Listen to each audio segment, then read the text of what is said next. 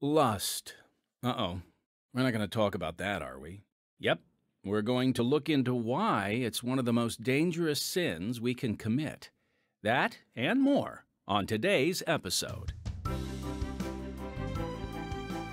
Hi, folks. How do you do? Welcome to the Unshackled audio drama podcast, where we share the gospel of Jesus Christ through the art form of audio drama.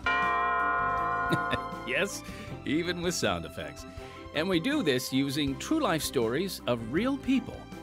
I'm Timothy Gregory, and I've got a question for you. In your heart of hearts, do you justify or downplay the seriousness of sexual lust? Or does it obsess you? Does it preoccupy you? Maybe you understand that you truly cannot escape the reality of this sin unless you become a hermit in a cave, isolated from society. But probably not even then. We're going to explore those questions and more in this week's Unshackled audio drama podcast. Love surfeits not. Lust, like a glutton, dies. Love is all truth. Lust, full of forged lies. A guy named William Shakespeare wrote that. You may have heard of him. Word is that, he could turn a phrase. What exactly is he saying? Love doesn't gorge, but lust, like a glutton, dies. Love is all truth. Lust is deceptive and created fraudulently. Well, those are powerful words, aren't they? Lust has as its focus pleasing oneself, and it often leads to unwholesome and even devastating actions, all to fulfill one's desires with, really no regard to the consequences. Just like Patrick Brighton in this week's episode. Also, folks, you want to stick around because later we are going to field a listener's question and give the rest of you an opportunity to enter our sweepstakes drawing for a prize. No, it's not a cash prize, but it is a prize, and I think it's a prize that you are really going to like if we draw your name. But first, let's get to it, folks. The true testimony of Patrick Brighton.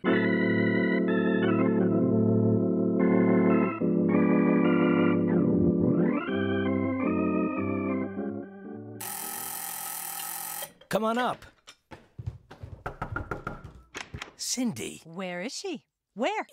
She's not here. Do you have any idea what you're doing to the children and me? Please don't start. The children are so confused and miss you. I don't care. You need to come home. When are you coming home? I don't know. Patrick! I said I don't know. I miss you. I need time. Where is she? None of your business. I'd like to know who she is. That will never happen. 12 years. 12 years of marriage, 3 kids, and you don't think you owe me anything? Not an explanation or an ETA or nothing? Get out, would you? I didn't invite you here. Get out! My dad was always tired after long days of installing tile. During family dinner, he would often stop eating and stare into space and eventually make his way to the couch to fall asleep. No one ever explained to my sister and me what was wrong with him. When I was about 5 years old, my father was fixing a bicycle for me and passed out. I didn't know what to do. Dad? Dad, wake up! Mom! Mom! Yes, honey, what is it? I don't know what happened. He was putting on the wheel and now... What? He's dead! Daddy's dead! The man in our story let his lust and pride lead him down a dangerous path. This is the story of how he was turned around. The true story of Patrick Brighton, right now on Unshackled.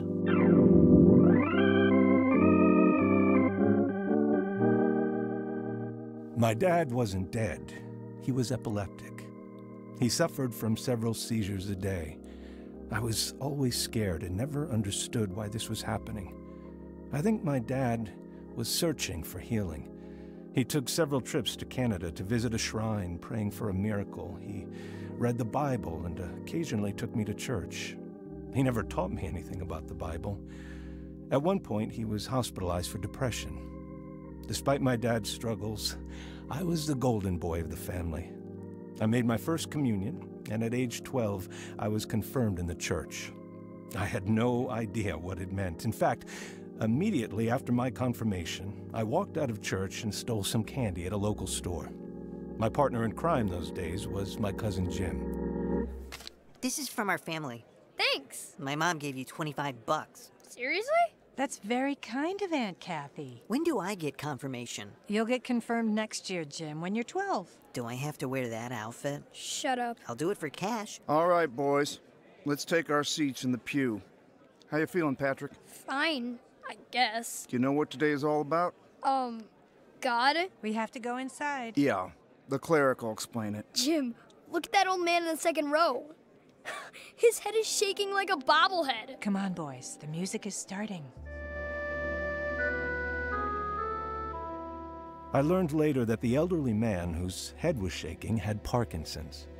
Despite my dad's own health challenges, I hadn't developed much empathy by the time I became a teenager. It was at our school's weekly dance night called Teen Timers that I developed an interest in girls, specifically Darlene. Hey, Patrick. Today's headline? I missed you. Come on in. Okay, I wasn't that smooth. But my newspaper delivery route included Darlene's apartment. And because her mom worked, we started taking advantage of having the house to ourselves. I was only 14 years old when we started having sex. I got you something. What is it? An elephant ring? I know they're your favorite animal. Oh, I love it so much. Thank you. This was only the beginning of a dangerous pattern in my life.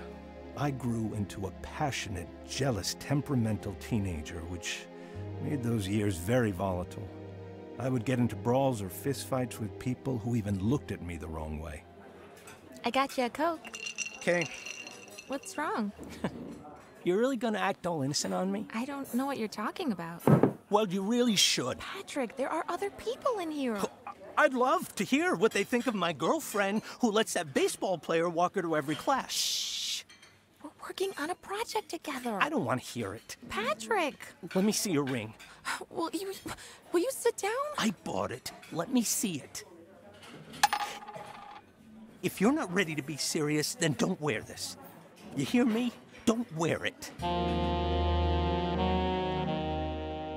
I was tormented by jealousy. I threw the ring as far as I could throw it. But somehow Darlene and I stuck out our relationship even through our fights. And then, when I was 17 and Darlene was 16, we found ourselves way in over our heads. Please, will you tell Dad? I think you should be the one to tell him. He's gonna kill me, Mom. Please don't make me. I'm freaking out. Hi, hon. Howdy. We got anything cold in the fridge? No AC in the house I was in. Man, that must have been rough. There's soda. What's going on? You both look like you've seen a ghost. Darlene is pregnant. Oh, Patrick. I'm really sorry. Yeah, you were a good kid. Now you're nothing but a dirty rat. I've never forgotten those words. It would have been less painful if he had thrown a fit or raged around the house like I expected him to. I wanted so badly to please my father. Darlene's parents came over to speak with mine, and it was decided she would go to her aunt's house in Virginia to have the baby, and the baby would be adopted. My first year in college, I visited her for the last time. How's it feel? How do you feel? Strange. Feeling it kicking stuff. I can't imagine. Do you think it's a boy or a girl? Boy. Wow. What do you think? Oh, I don't know. I've been so far away, I don't really have a sense of it. There's my cab. I'm glad you came. Yeah, me too. You'll keep me informed? 2 months and he'll be here. Or she'll be here. Exciting. For sure. I never met him. Our baby boy was adopted. I don't know what became of him, and I was filled with shame. I wondered, and still do, if he would heal from the wound of my abandonment. Darlene and I lost touch. In college, I met another girl, Cindy. We dated and then had 1 year of long distance after I graduated. Dear Patrick, I miss you terribly. I went to Sigma Chi the other night for a party, and I could only think of you and late-night pizza. Their new pledge class is lame. Can't wait to see you at Christmas. I have a new card game to teach you. You will never beat me. Love, Cindy. Cindy. Of course their new pledge class is lame. I wasn't there to help pick 'em. I hate the idea of you going to parties without me. You better not be talking to any guys. We only have a few more months of this, and then we will be back together. I submitted my application to Syracuse for a master's in college administration. Then we'll be in the same place. Get ready to lose at your new favorite card game. Love, Patrick. We were soon married. When I got a teaching job, I dropped out of the master's program and pursued a degree in elementary education where I thought I could better support us. We soon had our hands full. Cindy gave birth to 3 kids in 4 years. I continued to love teaching, but something in me was never satisfied. There was an emptiness in my heart that I tried to fill with music, sports, and women. I was very distracted by a new teacher named Sandra. Hey, Sandra. Hey there. Just wanted to see how your first week went. Pretty good overall. I think I've only fallen for 2 of the lies the kids told me, and I made everyone laugh today by bringing in a cat video to talk about literary irony. Huge success. How's your week been? Good. I was just about to go grab a drink to unwind. Any interest in a little co-teacher happy hour? There's a wine bar down the street. Sure, let's do it. And that was the first time I cheated on my wife. All right, we'll get back to Patrick's story in just a moment, but first, I want to share a bit about how our ministry is able to bring hope to people all over the world. Unshackled is now in its 71st year of spreading the good news through powerful stories about real people. Our success is a result of God's blessing and the involvement of, supporters like you. When you contribute to Unshackled, it has a direct impact. Your support allows us to hire quality writers, talented actors, as you can hear, a skilled production team, and a devoted staff. Through your support, we're able to share Unshackled worldwide. So, in order to continue the work of spreading the gospel and allowing us to offer this program for free, won't you consider making a donation to Unshackled? It's really quite easy. All you need to do is click on the live link, if there's one where you're listening, or visit our podcast website at unshackledpodcast.org. That's unshackledpodcast.org, and then click the donate button. Or you can always write a check, Unshackled. We take checks.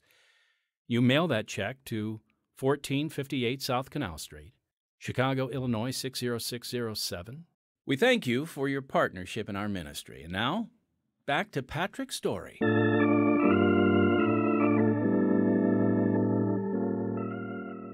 My affair with Sandra didn't last long, but I still couldn't fill the hole in my heart. I knew there was something missing in my life. I started a second master's program, ironically, in marriage and counseling. I quickly became attracted to another woman in my program. I tried to hide our affair from my wife while she was busy raising our young kids without much help from me. But the more time I spent with this new woman, the more I wanted. And eventually, I decided to follow that desire right out into the daylight. Did you see that? I can go between my legs. I can too. Let me try. Okay, guys, give Dad the ball for a second. I need to talk to you. Can you go between your legs, Dad? Yes. Whoa. But I didn't bring you here to talk about basketball. Why are we at the park then? Because I wanted to give your mom some space. What? I love you guys. I love you more than you know, and I always will, but I have... Daddy's leaving, Mommy. I'll be moving out of the house. It was a heart-wrenching conversation and one of the most difficult decisions I've ever made. My dad's words wouldn't stop ringing in my ear. Now you're nothing but a dirty rat. I moved into an apartment and stayed away for 6 months. I didn't see my kids often, and when my wife came to the apartment, I asked her to leave. When the woman I was with told me she was moving to Connecticut, I knew I had to make a decision regarding my marriage. I had to choose between my selfish desires and my family. I called my cousin Jim to come help me. What is this place? Church. Oh, you go here? No, I'm counseling people here as part of my master's program. Oh. You look like you haven't left this basement all week.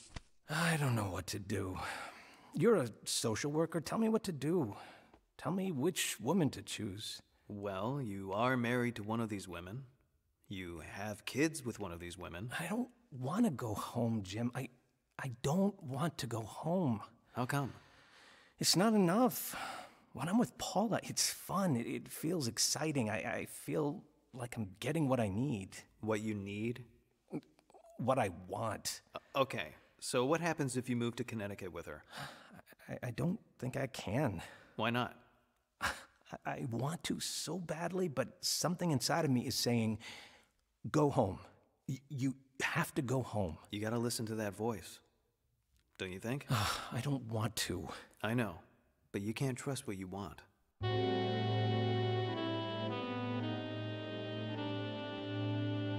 And so I made the decision to go home with great reluctance. I didn't even ask my wife if it was okay. I just walked in the door and picked up where I left off. But I was not happy being home, and I made sure she knew that. Honey, are you coming? Mom made pot stickers. I'm not hungry. Dad, there's one for each of us. I said I'm not hungry. I called Dad's. This food's gonna get cold. Well, you could have checked with me before you got it all ready. This is too early for me to eat. This is when we have to eat to get the kids to bed on time. Then enjoy your meal. I'll be upstairs. After a few months of being at home, the phone rang one night at 1 a.m. It was my cousin Jim, and this time he was crying. I went to be with him. What is it? I've been reading my Bible and I'm filled with the Holy Spirit. Okay, Wow, that's good. I didn't know you read the Bible. I do now. Okay. And Patrick, I feel like he's with me. Then why are you crying? Because it's so beautiful. He knows everything I've ever done, and he's still with me. I'm forgiven.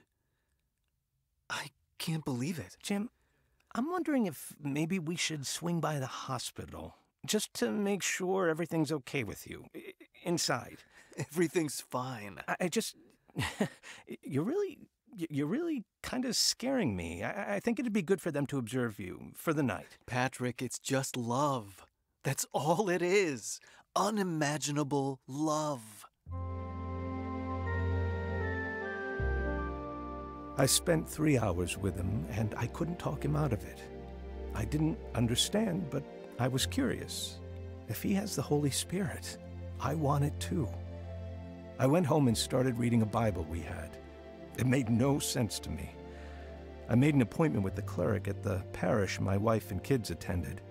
When I told him I wanted the Holy Spirit, he said I already had it since I was baptized as an infant. I didn't find what I was looking for. Not yet. All right, here's a clean bucket for you. Thank you. How you feeling this morning?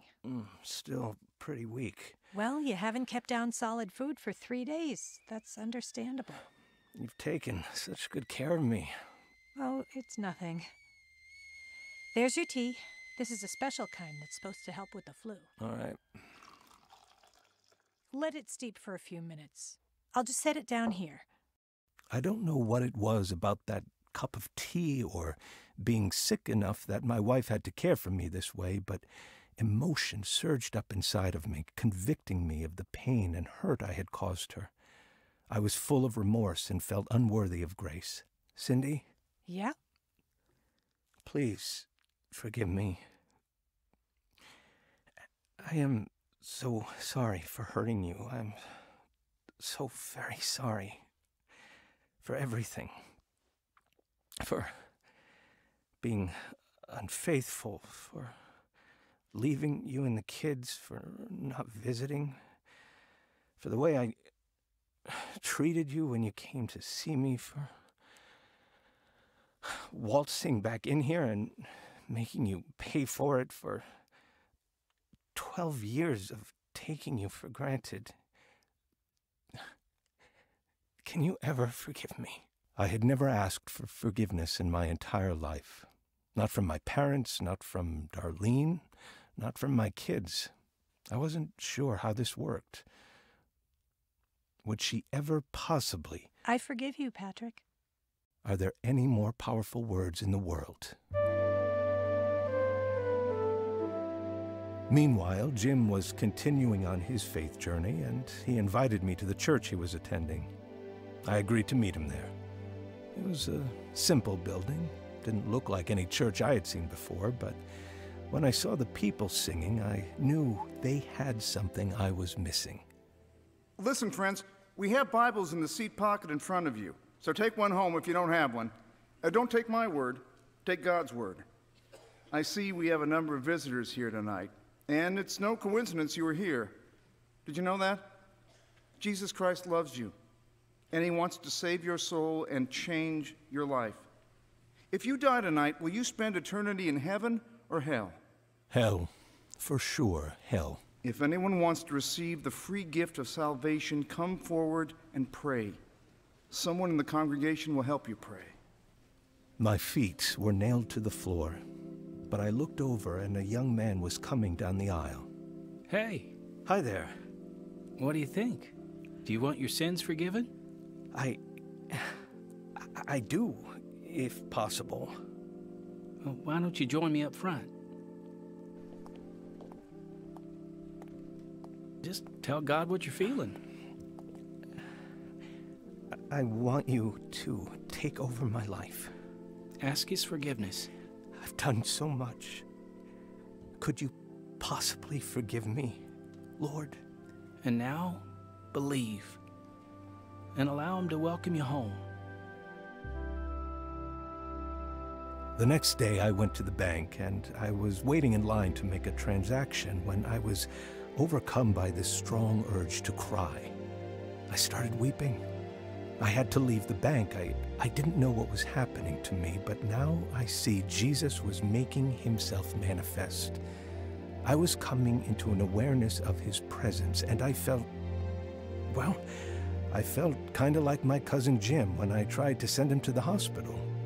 My wife and kids started coming to church with me, but my kids were still figuring out what they wanted. Night, Em. Night, Dad. Can I pray with you? No, thank you. Oh. I don't want to serve Jesus anymore. Where do you think that's coming from? I don't know. You have to separate yourself from sin, Em. Jesus is the only way. Let me grab my Bible. I want to go over some scripture with you. Dad, I don't want that. Can't you just respect what I'm saying? Can you turn off the light? I'm sleepy. Okay. We'll talk more about this tomorrow. But God spoke to me in the middle of the night. Let silver be silver, let gold be gold, and let rust be rust. He told me not to force the will of a human being. God wants us to choose to surrender our lives to him. Of all people, I should know that a reluctant return home is worthless if your heart's not behind it. My children are older now. They've left the Lord at various times, but God has restored them. That's his specialty. He restored my marriage, too. I have been faithful to Cindy since the day I surrendered my life to Jesus on February 19th, 1982. For the past 38 years, God has graciously used me to help in several ministries of his local church. How can I help? Okay, the question is, how am I going to remember which present is for which grandchild? You didn't label them as you went along? That would have been smart, wouldn't it? Oh, no, this is way more fun. I'll take these 7. You take those 6, and we'll just shake them and see if we can solve the mystery. How did we wind up with 13 grandchildren? Because our love is just that contagious. Merry Christmas Eve, Patrick. I've never been more in love with you, Cindy. That sounds like the board game. That's Darren's. 1 down. I think about the decision I made in that church to choose his will over mine. I think about how my life would be different if I'd followed my lust. If you are being unfaithful to your spouse, know that God can save your marriage. Healing can happen. If you are an angry, jealous person, know that Jesus has the power to change you. And may we all know that someday, the physical desires that you try so hard to satisfy now will fade away. Choose what's eternal. Live for what lasts. I promise you, you won't regret it. Tough topic, but great message. And Patrick Brighton is now living a life of consistency and faithfulness. That's what God can do. What about you, friend? The sexual buzz of lust is only proper, only acceptable when it's grounded within a marriage relationship. Oh, but Timothy, it's so difficult. I know. Hard to accept. Made even more difficult if you're in bondage to lust. We look for a way to justify our waywardly pointed gratification of sexual desires, a way to convince ourselves that it's okay, it's natural, let them roam. But it's really not. Just like God showed us through Patrick, that with God's strength, it can be overcome. All right, now I have here a question from a visitor of one of our live productions who asked, how do we determine our sound effects? Well, I'll give you a little insight here to the process. Once the script is completed, one of our sound designers, one of our sound effects guys, decides if a sound effect needs to be digital, a digital sound effect, or a live sound effect, which is one that they create there live in front of the microphone. Now, a digital sound effect is pulled from our already existing sound effect files, and they tend to be the more complex sound effects that would be difficult to produce live, like, a crowded street or a war scene with lots of explosions and planes and tanks and that sort of thing.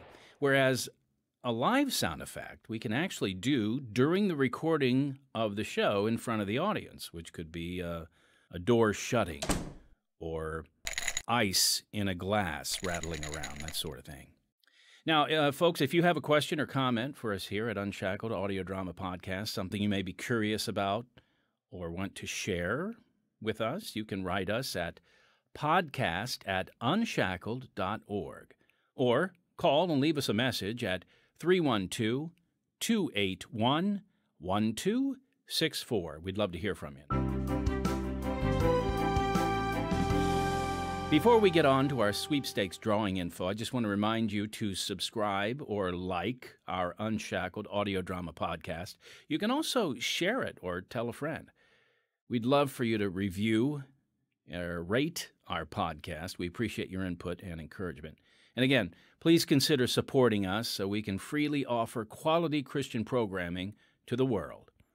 Okay, here's the prize for our upcoming sweepstakes contest. A beautiful wooden scripture plaque, and I believe the scripture on this particular plaque is Hebrews 11:6. But without faith it is impossible to please him, for he that cometh to God must believe that he is, and that he is a rewarder of them that diligently seek him.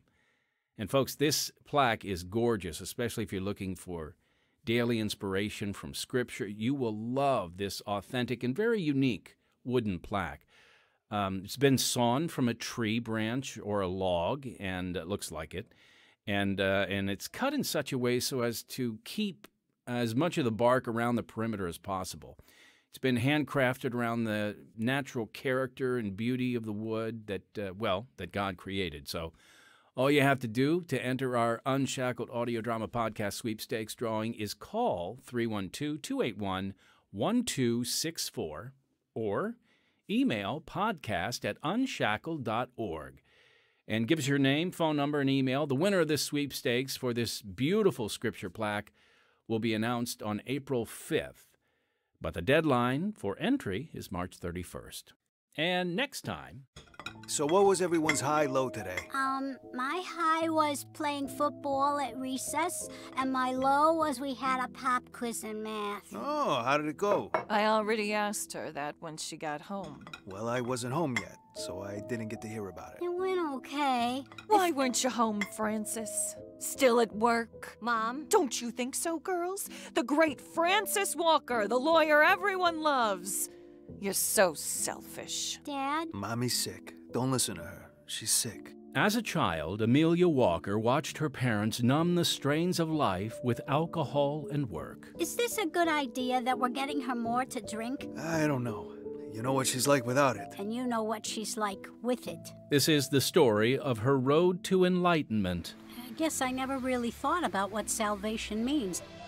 The true story of Amelia Walker, coming soon on Unshackled.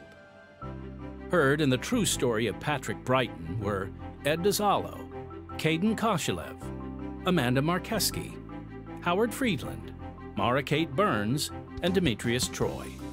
Original music and audio engineer Don Badorf.